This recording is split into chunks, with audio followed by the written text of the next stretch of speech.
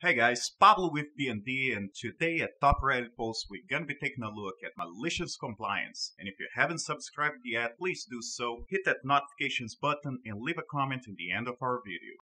Restaurant employee amused himself delights me and my kids. Posted by u/mango123456. Yesterday, I decided to take my kids to an international chain restaurant. In this restaurant, the kids' meal comes with ice cream, but you have to serve yourself. That was a problem because there weren't any bowls besides the ice cream machine. So I thought, I know what to do. I'll simply ask an employee for some bowls. And that's just what I did. So he turns to look at the vast array of bowls behind him, some sauce size, some entry salad size, and many in between. And we realized that neither of us know what size the kids' ice cream is intended to be. So he thought, I know what to do. I'll simply ask the manager, hey boss, what do we put the kids' ice cream in? Without turning around, the boy says, a freaking bowl, what do you think? Yeah, but what size of bowl? The boss, with his inimitable charm, tact, and grace, says, just freaking give him a bowl. The employee looked back at the bowls, and then I saw him get a big ring over his face. I apologize about that, sir. I think it's probably this one's. He says as he handed me two of the largest bowls they have in the restaurant, practically giggling with glee. My children were similarly delighted. The manager walked by when we were halfway through and made a noise like a startled opossum, but said no actual words. Definitely going back there.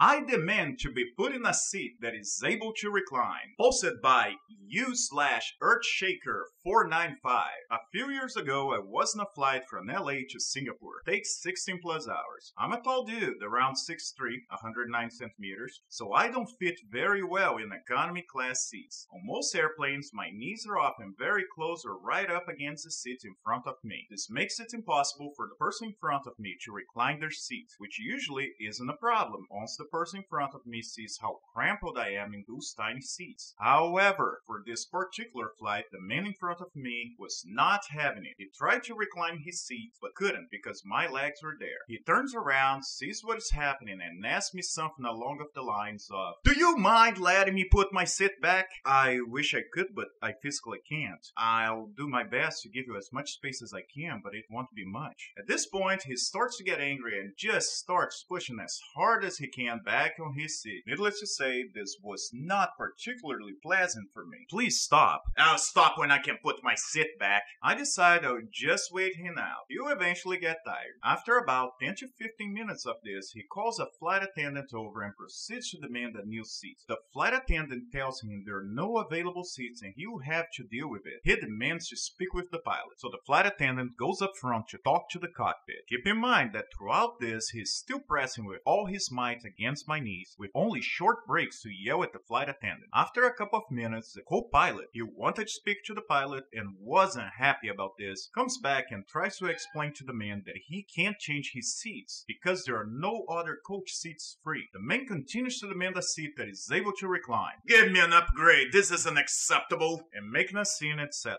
The co-pilot finally gives in and says while looking at the man, sir, would you like to sit up in business class? The man stands up and, freaking finally, sir, sit down, I wasn't talking to you. He turns to me and, how would you like a seat in business class? I have to this day never seen someone as furious as a man as I walk past him to my new business class seat with free drinks.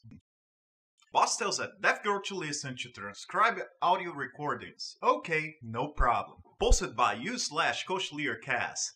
I used to work for a telecom company that is one of the major wireless providers in the United States. My position was strictly technical, working in the Network Operations Center, or NOC for short. I had no interaction with customers, and any face-to-face interaction with coworkers or management was done with the help of my interpreter, who I've known for years at this point. Cass, me, interpreter, Sarah, B, boss, C, coworker. Sarah and I arrive at around 8:45 as usual, and I get clocked in and Sarah clocks in her laptop. I get an email from B to the tone of, come to my office please when you get the chance. Sarah and I head to his office where the following takes place.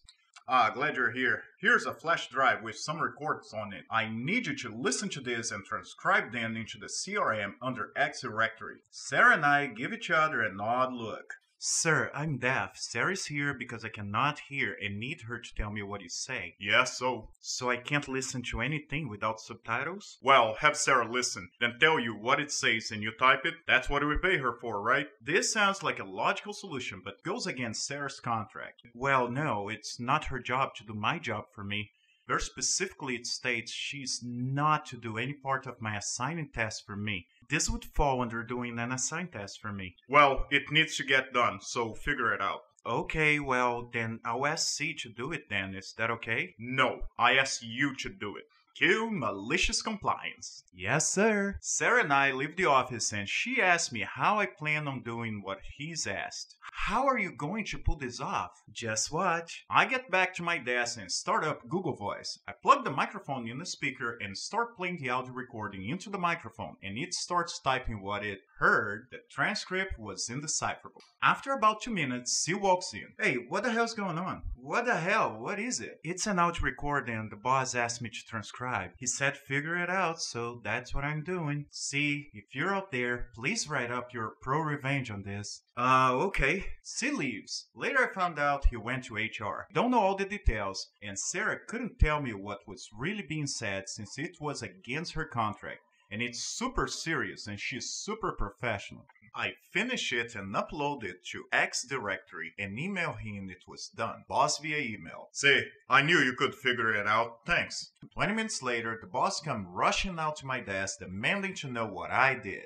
Do you think it's funny, this complete gibberish? Referring to the Google Voice transcription. I did my best using the tools provided and the restrictions placed on me in regards of completing the task. Forget it, he storms off. He was right. It was complete gibberish. There were barely any words in there, let alone anything resembling English. Are you going to get in trouble? For a deaf person transcribing an audio recording all on my own, I think I did better than expected by any reasonable person. She smirked and patted me on the shoulder. If you guys want to know what happened or any more details, let me know and I'll try to find out. I still talk to Sarah, so I might be able to get some more details from her. Coworker, if you're out there, the password is yellow5 shrinks. If you weren't sure if this was me or not. Edit. Sarah is not supposed to do my work for me. So while listening to the recording and trying to tell me what it said would work, it wouldn't be a transcription of the audio since there would be some stuff lost in translation. Since my boss instruction for test was to transcribe the recording, my MC was to take it to mean that being part of the assigned work.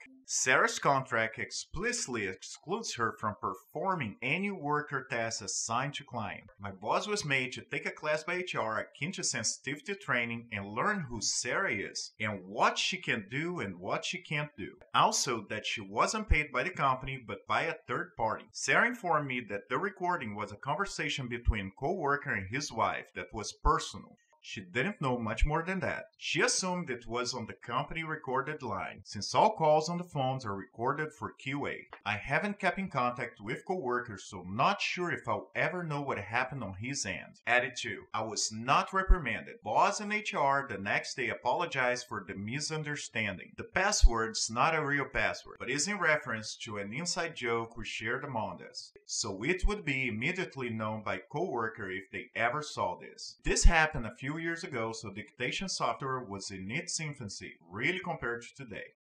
Hey guys, a couple of updates for you all. First of all, I'm sorry for the last 2 days I could not upload videos. I had some family issues to take care of. Second, I hope you guys enjoyed the video. I'm trying some new styles. I'm doing some animation that I'm still working with. And it's because, pretty much like I said before, I listen to what people have been saying, comments, and be on YouTube or on Reddit. And some people have commented that there are more visuals, so I want to bring some visuals for you guys. My plan for now is to have at least once a week an animated series. Like I said, I'm still working on the animations. I'm trying to make it better every single day. So let me know in the comments what you guys think. If you guys want me to keep doing animations and bettering the animations every single video. Also, if you have not subscribed, please do so. Give me a thumbs up, it helps a lot the channel. Share the videos if you can. And I hope you guys have a great day. I'll try to actually upload another video today, probably not with animations, but for sure, I'll be seeing you guys tomorrow. I hope you guys have an amazing day. Take care.